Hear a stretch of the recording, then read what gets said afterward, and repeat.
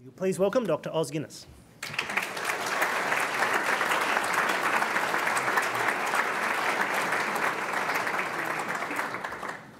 Thank you, Tony. Thank you all. It's a tremendous privilege and delight to be back in Sydney and to be here at Moore College tonight. I have a great admiration for Moore College and the way it stood for faithfulness and orthodoxy in a time when there's so much compromise and appeasement around the Christian world. I actually, to be honest, sort of misunderstood the audience tonight. I thought we were going to have a friendly group of Moore College students. Didn't imagine such a large and distinguished crowd. And I wanted to put together parts of two things I've been working on that might sound like oil and water, but we'll have to see. But I want to address the topic of freedom, because my conviction is that although many in the church at the moment are on the back foot, we're defensive and attacked for this, that, and the other, and many Christians are discouraged and beleaguered, I think actually if we think through the implications of the gospel and the teaching of Scripture, you see that we should be on the front foot. We have the highest views of human dignity and all sorts of things, strong views of truth and so on. And among the many things for which we stand, one of them is certainly freedom and our desire to work towards societies, communities that are rich in human dignity, peaceful, stable, and give a solid place for freedom and justice. So that's my concern tonight, and I hope it'll make some sense. I was born in China. I was actually born in one of the dynastic capitals, and then after World War II lived in another one. But the part that I remember growing up was in what was then Nanking, now Nanjing. It had been brutalized by the rape of Nanking in 1937-38. It had suffered terrible depredations in the war, and it was threatened by the looming army of Lin Biao and the communist troops. But you could still see the greatness of Nanking, because in 1500, it was the capital of the Ming dynasty, which was the most powerful, prosperous nation on earth. They'd sent a fleet, ships 4 times the size of Columbus's, to East Africa, 75 years before Columbus set sail. And you could see they sent 1 million men to build what we know as the Forbidden City in Beijing. No one in their right mind in 1500 would have considered that what they saw as a cultural backwater off the western landmass of Asia would rival them, let alone eclipse them and dominate them. But of course, that's what happened. And for 500 years, they smarted under the influence of first Europe and then the West. But when they regained their power, there were a whole number of discussions across China as to what happened. And in one of the famous ones in the Chinese Academy of the Social Sciences, they raised the question, what happened? How could China have been dominated by Europe and then the West? No, they said it wasn't guns. It wasn't even the economy, although that was part of the reason. It wasn't so much the rule of law, although that was part of the reason. And at the end of the day, they concluded it was Western religion. In other words, the Christian faith. But Jewish scholars jumped into the discussion then, commenting on it. That was accurate, but not precise. Because anyone thinking could realize that the Christian faith, the church, had dominated Europe since 380, when the Emperor Theodosius declared Rome Christian, but had never dominated the world. What was it in the 16th century that was so powerful? And the Jewish scholars point out, it was actually the movement which had rediscovered Judaism in the Old Testament, namely the Reformation. The Reformation. And in many ways, the Reformation provides the master story, or rather Exodus through the Reformation, the master story of Western freedom. Now, I realize tonight that Australia, like Canada, like England and Britain at large, and in fact, all our English-speaking countries except the United States, is only half shaped by the Reformation, whereas the United States is decisively shaped by the Reformation. But remembering that strong difference, I want to show how the Reformation did that. Now, last year, of course, was the 500th anniversary of the Reformation. I'm sure you did much better here in Sydney with the leadership of Moore College, but in parts of America where I was, there was almost no celebration. And what celebration there was a celebration only of the impact on the church, the rediscovery of the gospel, of justification by faith, the restoration of the authority of the Scripture, and so on. Whereas there was no corresponding discussion and celebration of the impact of the Reformation on modern culture. Because historians would argue that the Reformation is the single strongest set of ideas that has made the modern world, although in ways that the reformers might not recognize. Why is that? Well, you can think of what are called the big C's. Now, I just mentioned three of them. Calling. Think of Max Weber's argument that calling is behind capitalism. Whether or not you agree with his details, I don't actually think it's right as he puts it out. Calling is undoubtedly part of what gave the Western world its purpose and dynamism and entrepreneurialism. Or a second obvious C is conscience. The early church gives the first references to religious freedom. The first one of all, Tertullian. The second one, Lactantius. And the significance of that is that he was the tutor to the Emperor Constantine and his son. So probably the Edict of Milan, which is not making Rome Christian, but arguing for toleration for the Christian faith, he's probably behind that. But you can see that the Christian minority strongly believed in a free God who required free worship of his people. But then sadly, and we needn't belabor it, the centuries in between lost that. And the rediscovery of freedom of conscience was through Thomas Howells and Roger Williams and William Penn and Isaac Backus and John Leland and people like that. And you can see that is a crucial impulse to the rise of human rights. But I'm interested in the third C tonight, not calling, not conscience, but covenant. Because covenant is one of the crucial secrets to the rise of American freedom, although in many ways it was half-developed and never succeeded in the rest of the English-speaking world. But let me concentrate how it went to America first.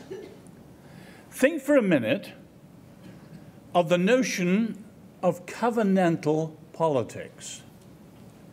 You go to Politics 101, almost inevitably you're introduced to the Greeks. And both the Greeks and the Romans saw things in terms of monarchy, aristocracy, democracy. We all know that. And each of these forms of government had an ideal form and a corrupt form. Monarchy corrupted to tyranny. Aristocracy corrupted oligarchy. And democracy corrupted into mob rule. And even the Greeks said the wheel turns, none of them stays the same forever. It's not that you choose it and that's your system forever. No, they are corrupted over time and they change, which people forget, including democracy. But 50 years or so ago, there was a new classification put out by a Jewish scholar called Daniel Elazar. He didn't look at governments like the Greeks did, but he looked at the founding of societies, and seen that way there were a different three. You have organic societies, which are linked by blood and kinship. Take a Scottish clan or an African tribe. Many of those in history, but fewer in the modern world. The second type of society, by far the most common, hierarchical, linked by power, force, conquest, kingdoms very often, empires always hierarchical. And then the third type of society, covenantal, created by a free binding agreement of the people, of which the three main ones were the Jews, very obviously, Mount Sinai, the Swiss in their Articles of Confederation in 1291, and the Americans. And the American Constitution is actually a nationalized, secularized form of the Sinai Covenant. What was it that was distinctive about Sinai that made that difference through the Reformation? Well, obviously there were other covenants apart from the biblical ones. The Hittites had their suzerainty treaties. Celtic societies were oath societies. Alexander the Great had his Corinthian League, trying to bind together all the Hellenic peoples. But Sinai is distinctive. Now, of course, there are other covenants in the Bible. Take, say, the covenant with Noah and humanity, or the covenant with Abraham and his family. But Sinai is quite distinctive, and there were three things about it that the Reformation picked up, which put its stamp through the Reformation on history. Now, Sinai has other distinctives. It was a covenant in which the Lord is a partner. It is a covenant in which all the people were involved. We think of Greece and Athens. Only 20% of the men in Athens were citizens who could vote. Not the 80%, not the women, not the children, and not the strangers. But the Sinai Covenant, the men, the women, the children, and as Moses says, those who were born there and those who were as yet unborn, an intergenerational project. And unlike almost all the other covenants, it covered the whole of life. You can see most of the other covenants are relatively narrow between a suzerain king and a vassal king. And that was it. But this covers the whole of the people, farming, sex, worship, all sorts of things. But they weren't the distinctives which made the difference politically. It was three other things. First, at Sinai, you had freely chosen consent. Have you ever looked in Exodus and see that 3 times it says, all that the Lord says, we will do?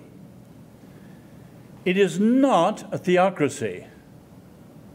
The first man to call it a theocracy was actually a Jew trying to explain it to the Romans, but the rabbis did not see it as a theocracy. It was technically a nomocracy, the rule of law, but freely chosen consent. And that, politically, is the origin of the consent of the government.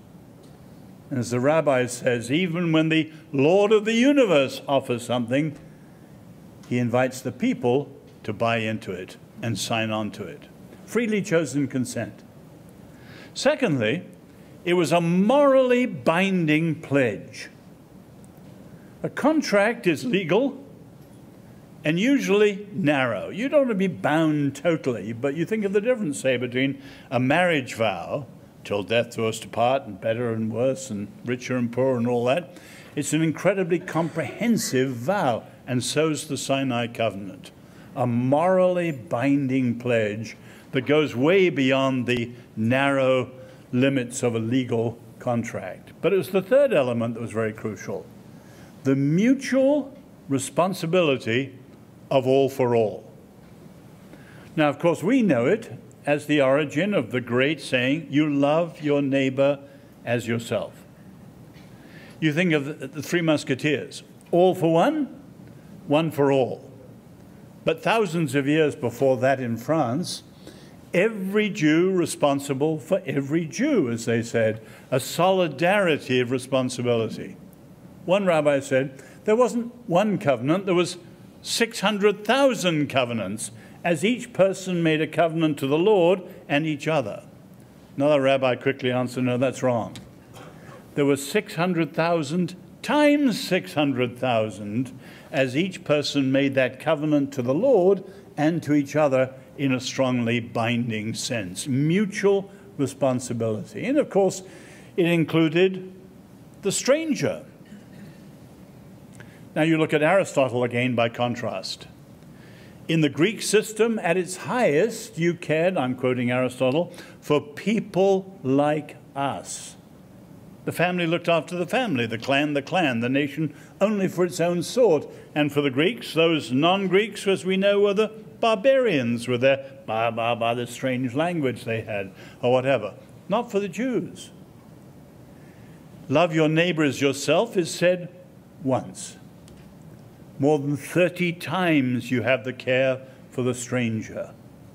The stranger may not be in our image, in terms of language or race or whatever, but every stranger is in God's image and therefore is part of that mutual responsibility. Now that was very powerful down through history, and you can see that that was picked up by Calvin and by Zwingli and by Knox and by Cromwell. Cromwell says the only direct parallel to what he was trying to do in the English Civil War was the Exodus. Now, of course, we all know he failed. When he died, his son was inadequate and the king came back. In other words, covenantalism in England was the lost cause. And that's how historians refer to it. But what was the lost cause in England jumped the Atlantic and became the winning cause. And those who left Cambridge and East Anglia and so on and went to America, covenantalism was at their heart. The Mayflower Compact was a covenant. The Sermon on the Arbella, which led to the foundation of the Massachusetts Bay Colony, was all about covenant. And covenant was not only in their churches, it was in their marriages, it was the heart of their townships. And the first American state, Massachusetts, the Commonwealth of Massachusetts, John Adams, who wrote its Constitution, says that it was a covenant. And then 100 years later, of course, what was a covenant and then a constitution, and the two words were almost synonymous, became the U.S. Constitution, we the people. And the American Constitution is quite literally a nationalized, somewhat secularized form of the Sinai Covenant. Now, of course, you realize immediately that prior to the Reformation, the church was not covenantal. In other words, when the church dominated in 380, as historians put it, the church tended, whether it was witting or unwitting, who knows, tended to copy Greek ideas, supremely Aristotle, think of its influence on Catholic philosophy, Greek ideas and Roman institutions. And Rome, of course, was hierarchical under the Caesars. And the Catholic Church became hierarchical under the Pope. Now, you remember the most common statement about power in history is Lord Acton. All power tends to corrupt. Absolute power corrupts absolutely. And you know what he was talking about when he said that. He was a great champion of freedom. He was talking about his own church. He was against papal infallibility in 1870 and remarked famously, the cardinals came in as shepherds and went out as sheep. And his point was very simple. When you have hierarchical power and it is corrupted, power not only oppresses the weak, power corrupts the powerful. And when you have a church based on power, whether it's a numerical power like a modern megachurch or a whole hierarchical structure based on power, it is always vulnerable to the temptations of corruption and oppression. In other words, the church from 380 did not go to the scriptures for its sources of leadership and structural organization. It copied Rome. The Reformation tried to go to scripture. But you notice, compared with many evangelicals, they didn't just think that Exodus was a forerunner of my salvation, our salvation. In other words, personal salvation or a kind of spiritual symbol of salvation. No, they saw it as a template with lessons of how we should structure ourselves today, back in the 16th century. Now, it's worth asking, as with any system of government, what are its pluses and minuses? You can look at monarchy, you can look at aristocracy, you can look at democracy, and easily see they all have pluses, they all have minuses, and you've got to lean against the minuses and reinforce the pluses. Democracy today, profoundly in trouble. People are confusing freedom and democracy. And democracy is extraordinarily fragile and doesn't necessarily reinforce freedom. That's another issue. But what then are the pluses and minuses of covenantalism? The greatest strength of covenantalism you can see in history, it brings together faith and freedom.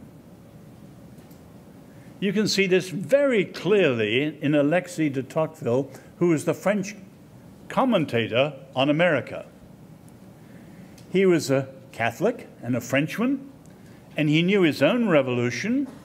And you know what happened in the French Revolution. You had a hierarchical church, church and state, throne and altar. They were both in collusion with each other. They were both corrupt. They were both oppressive. And the revolution threw off both and created a very strict separation of church and state, which the French call laïcité. And you know the cry of the revolution. We will never be free until the last king is strangled with the guts of the last priest. A little gory, but you get the point. Now, it's not funny in the sense that I say this with sadness as a European. The major reason why Europe has created the most secular continents in human history, the major reason is the massive revulsion against oppressive state churches. The Reformation understood that, and Tocqueville understood that. And he sees that covenantalism, freely chosen consent, etc., had brought together faith and freedom in a new way, so that, as he said, in my country, France, those who loved religion fought liberty, and those who loved liberty fought religion. Sadly, that's where we are in many of our countries today, where he says, what I see here in this new covenantal way of doing things is the spirit of religion, in his words, and the spirit of liberty go hand in hand. The great Irish statesman Edmund Burke made the same point before the British House of Commons. He was British, but he defended the American colonists, who of course were English too. But he said, you shouldn't have, talking to his fellow Englishmen in Westminster, he said, you shouldn't have been surprised by their desire for freedom. Why, he said, they were the Protestants of Protestantism. They were the dissenters of dissent. And that notion of a covenantalism gave them a desire for freedom, which led to the American Revolution. That's the strength. What's the weakness? The great weakness of covenantalism, whether in a church or a marriage or a nation, is the humans don't keep their promises. In other words, the covenant is a promise between the Lord and his people. And we know well from the prophets. They betrayed their promise. They behaved like whores, lusting after other gods. So we can see, not long between Exodus and Judges. no king in Israel, and everyone doing what was right in their own eyes. And you think that is the challenge of freedom. Of course, of marriage too. Machiavelli mocks this. The prince doesn't bother with promises. What was his word yesterday may not be his word today or tomorrow. Whatever is his interest right now is all that matters. Promises mean nothing. Or you have great atheists like David Hume, who lives in Scotland, the land of the Covenanters. And you may know that the English word Whig, people in history of favour and freedom, comes from the Scottish word for Covenanters. They were originally Whigamores. But David Hume, as an atheist, says this is ridiculous because humans simply can't keep promises, so why bother with them? Now you can see how important that is in our own day. There's an incredible amount written about trust in, say, politics, trust in journalism, trust in business, trust in marriages, trust in family. It's broken down. There's no trust in much of our modern societies. Cynicism, suspicion, the hermeneutics of mistrust, and so on. Trust is broken. Why? We're not keeping our promises. I don't just mean big marriage vows. Every day we're making a promise, many of them little, see you at 11 o'clock. You know, we make all sorts of intentions which are promises to the future. If we keep our word and we carry through on what we say, then we become trustworthy. We're predictable to other people, and we can be trustworthy. Our word is our bond, and so on. And you can see how the social capital of trust is built up. But that's the problem with covenantalism. The Lord keeps his, we don't. But there's a third part of it people look at, and that is the greatest requirement of covenantalism, which is it has to be passed down from every generation to every new generation. Again, I've said several times this week in Australia, what did Moses say the night of the Passover? Hundreds of years of slavery. Tonight they're going free. Does he talk about freedom? No. Does he talk about the promised land of milk and honey and all that they long for? No. Does he brace them for the howling wilderness? No. He talks about what? Children. You think of the Jewish Seder. The youngest child called on to ask the question, why is this night different from all other nights? It's that transmission, passing on. And you can see both with faith and with freedom, always one generation from losing it all. And that's the challenge of covenantalism. It depends on people's word, their promises, and the trust that's built up, and it needs to be transmitted and handed on. And you can see in many of our societies, whether it's parents to children or the lack of, say, public education of civic affairs, or the disappearance of any sense of history. I was saying in Canberra, one of our professors came up and said in his classes, people in the current generation didn't even know who Stalin was. Oh my goodness.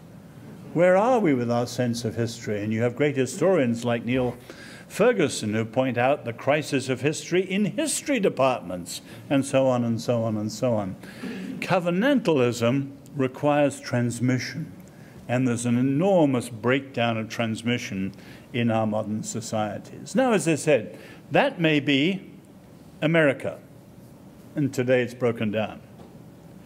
The rest of the English-speaking world, with one exception, Ireland, sadly the land of my fathers, was not shaped by the Reformation in Ireland.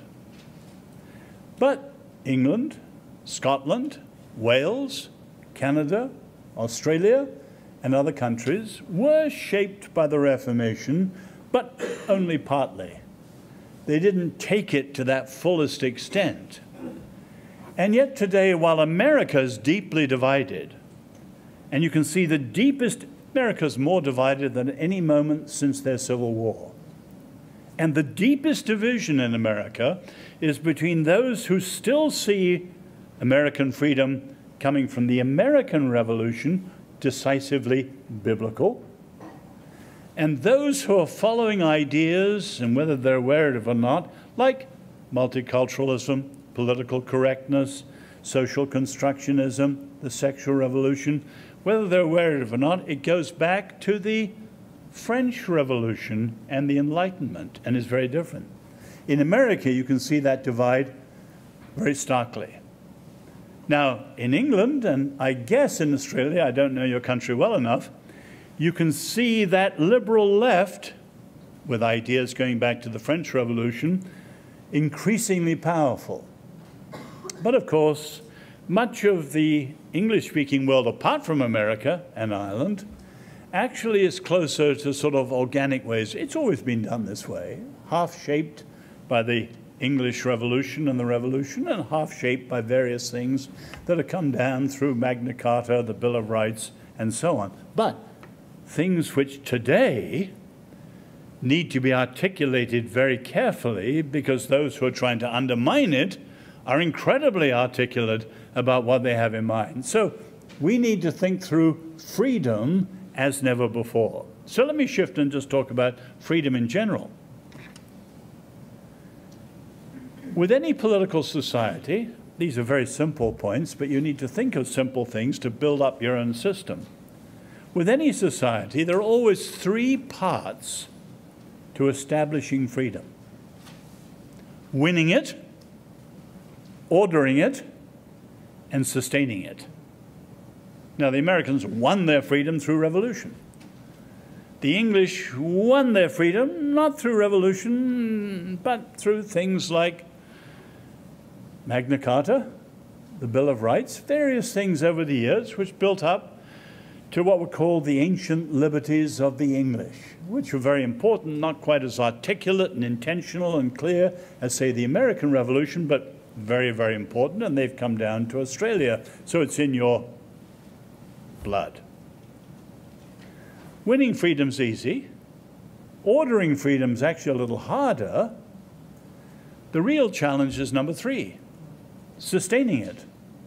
Because freedom never, ever lasts forever. And sustaining it, of course, is our challenge. Is Australia as free as it used to be? Is England as free as it used to be? Clearly, in many areas, no.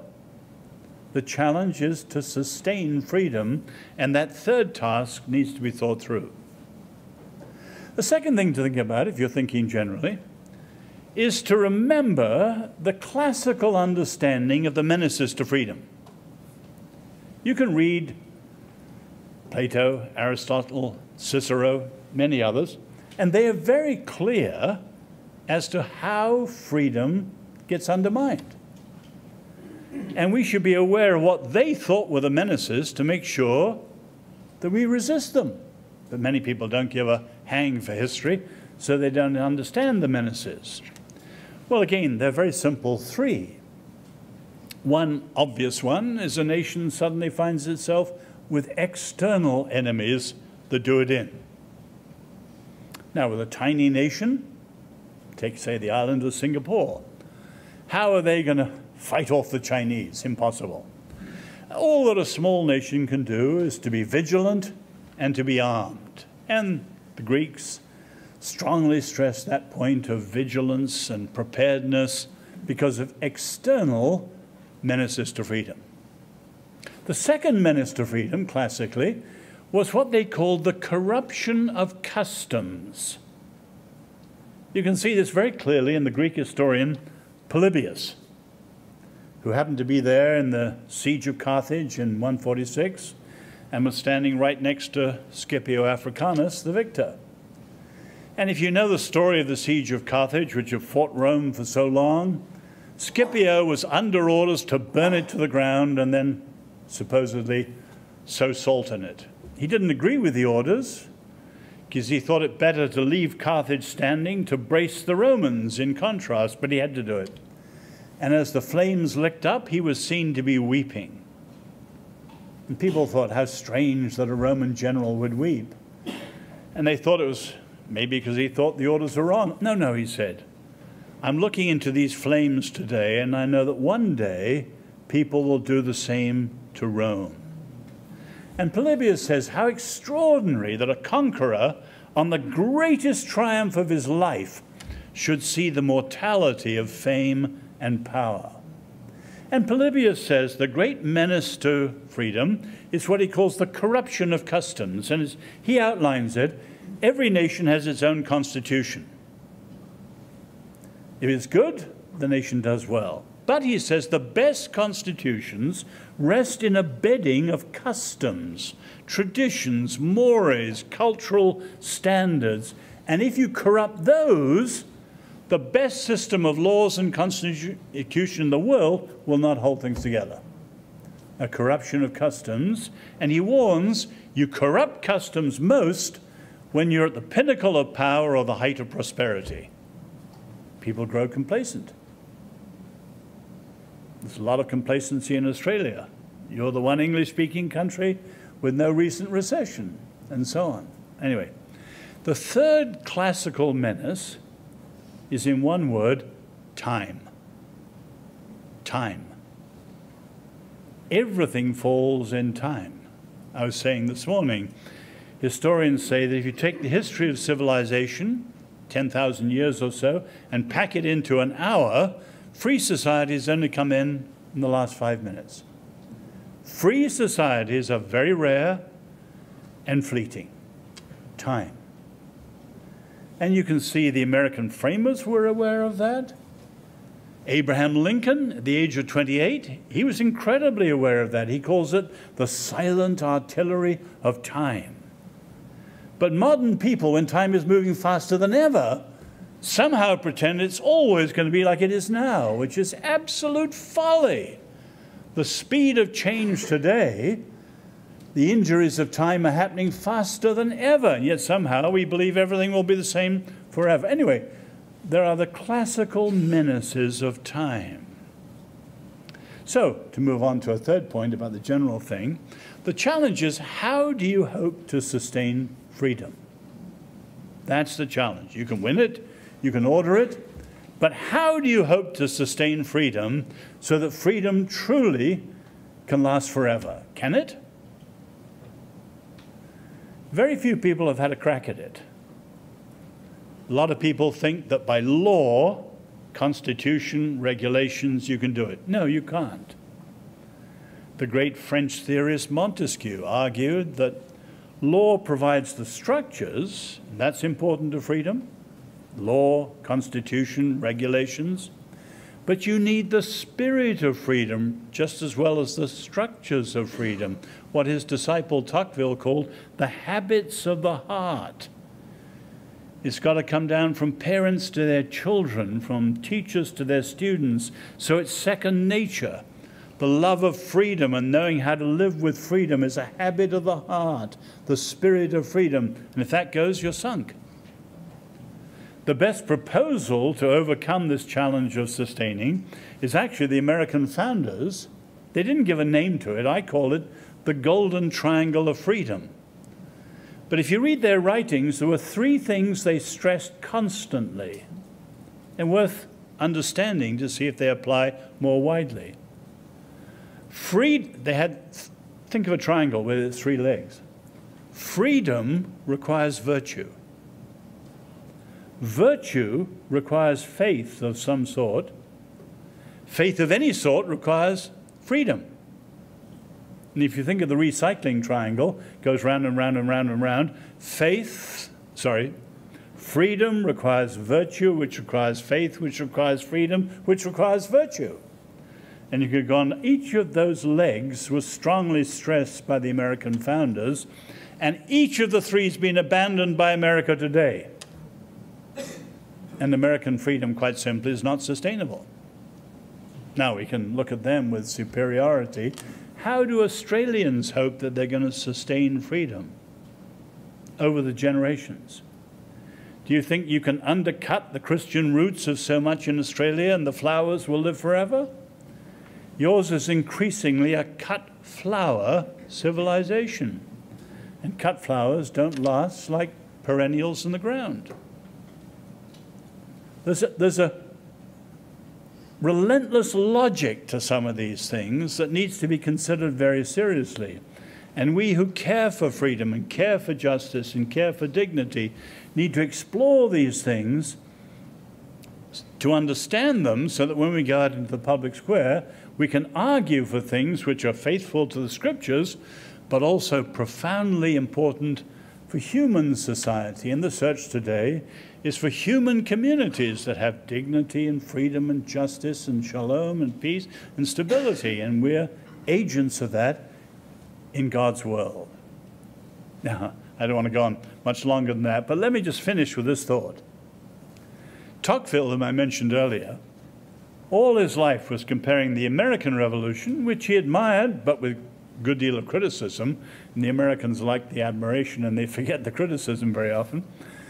He was the one who warned, for example, of the tyranny of the majority and other things. Anyway, he admired the American Revolution certainly more than the French Revolution. He was a disappointed lover of his own country's revolution.